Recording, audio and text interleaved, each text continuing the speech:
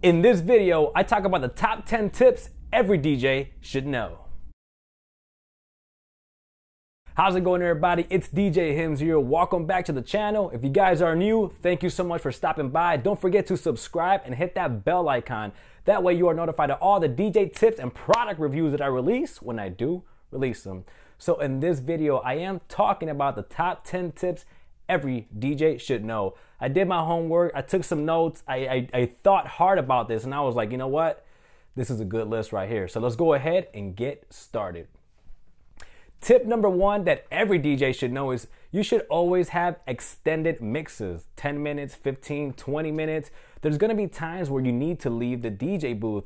For me, you know, when I'm a club DJ and I see somebody come in, somebody that, you know, shared my flyer, liked my flyer, supported my promotion on Facebook, when they come in, you know, I like to give them a sponsored shot. If you guys want to know what a sponsor shot is, it's usually when I ask the club owner, the bar owner, or the promoter, I ask them, hey, is there any way you can sponsor me? In other words, is there any ways you can give me 15 or 20 shots for free? These shots are not for me. They're going to be for the people that come in and responded to the Facebook social media promotion.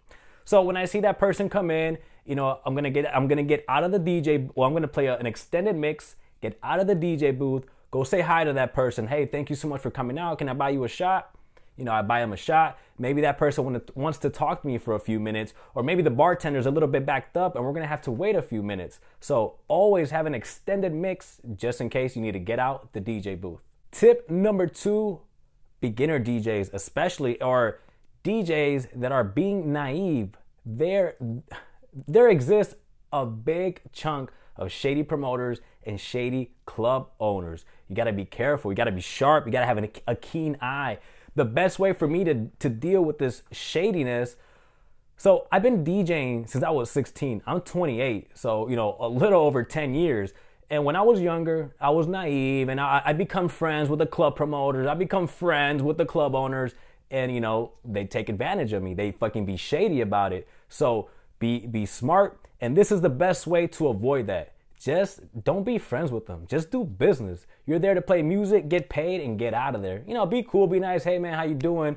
But just don't build that friendly relationship, because once you do, that's when they start taking advantage of you. Tip number three is to not take advantage of the free drinks. I've DJed a few places where they just give free drinks to the DJ. And especially when I was younger, you know, 21, 22, and I was like, oh shit, I get free drinks. There was times that I took advantage of it. And then the management, they humbled me real quick. They called my attention. They were like, what are you doing, man? We're giving you free drinks. We're giving you a privilege, and you're over here taking advantage of it.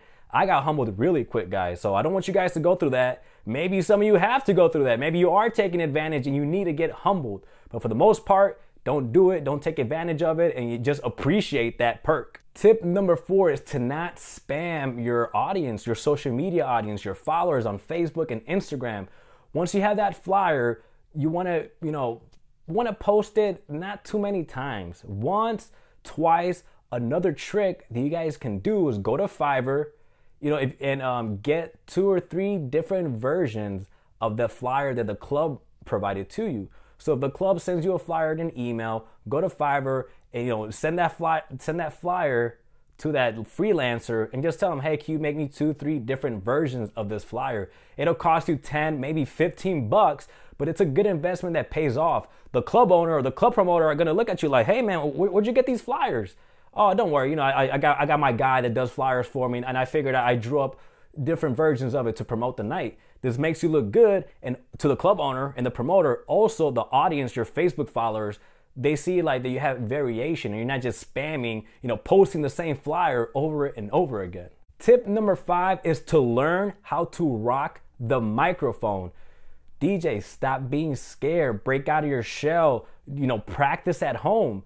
There are DJs here that they call me and they're like, hey man, you know, I got this wedding and, you know, I don't talk in the mic.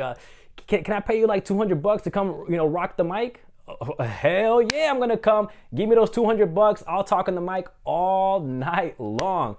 So guys, you know, save that extra 200 bucks, even at the clubs too. I've been hired for the clubs just to be the MC. And I always think to myself, like, I mean, hell yeah, I'll come in, talk in the mic and get paid. But man, these DJs could do it too. All you need is some practice, and that's it, guys. So learn how to rock the mic. Number 6, learn how to say no. No, I'm not gonna play a request. No, this isn't code check. No, I cannot get 6 of your friends in after midnight. No, guys, learn how to say no. Don't be a people pleaser. Don't be a yes man. When you gotta say no, say no. Tip number 7 is to always walk out with someone after you're done DJing, especially a security guard. And don't be a tough guy. Don't be all, ain't nobody gonna rob me. I'm gonna walk out of here, what? Ain't nobody gonna do nothing to me. I'm tough. Don't, even if you're the toughest guy, you're tough as nails, how are you gonna handle 3 guys trying to jump you for your DJ equipment? And at that time of the night, 3, 4, 5 in the morning, people are on pills, drunk, you know. So always walk out with someone, especially, preferably, a security personnel. Tip number 8, if you're planning to get drunk, if you're planning to get wasted, if you're DJing on your birthday, which I have, and I got annihilated, plan a ride home. You know, Uber, pay someone to stay sober, your cousin, mom and dad, like someone that you trust, you know, or your girlfriend.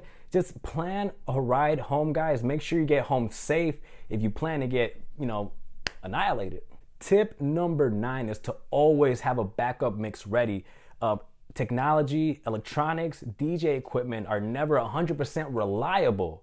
So you have to have a backup mix ready, you know, either being a CDJ with a CD, your phone with an auxiliary cord, a tablet with Spotify, Pandora, something where if something goes wrong, you don't have to, oh my God, you don't have to panic. Just hit play on a tablet, let the music run, and you fix your technical difficulties.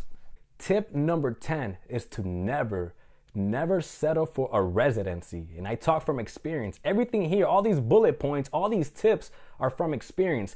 You never want to settle for a residency. You'll get washed up. You'll get played out. People will get bored of you. I was a resident DJ at this club for 2 years. Every Saturday for 2 years. And guys, I got played out. People will be like, oh, the same fucking DJ, the same music. And as DJs, you know, we rely on certain mixes, certain songs to get the people going. And some people will come up to me and be like, hey, once you played that song, I knew what song was coming up next. You DJ here every Saturday. And I'm just like, damn, I'm getting played out. So don't get played out. Be relevant. You know, being a resident DJ at a certain club for a long period of time, you'll become irrelevant. So be relevant. If a club asks you, hey, you know, we really like you, would you like to be a resident here? Be like, yeah, you know what? I could be a resident here, but like 2 or 3 times a month. That way you stay fresh, you stay relevant, and you know, you can move around and be a resident DJ at other places. So that pretty much is it. This wraps it up for the top 10 DJ tips every DJ should know. Guys, I want to let you guys know, for beginner DJs, especially if you need some help, if you're stuck in your DJ career, if you just can't get gigs, you need momentum, and you want to ask me a question or reach out for advice, I have a link in the description below. Click the link, ask me anything you want, and all I ask for is a small donation, $1, $2, $3, whatever you guys like. Besides that, if you like this video, give me a thumbs up, share this video with your DJ friends, follow me on Instagram, and guys, remember, always stay smart.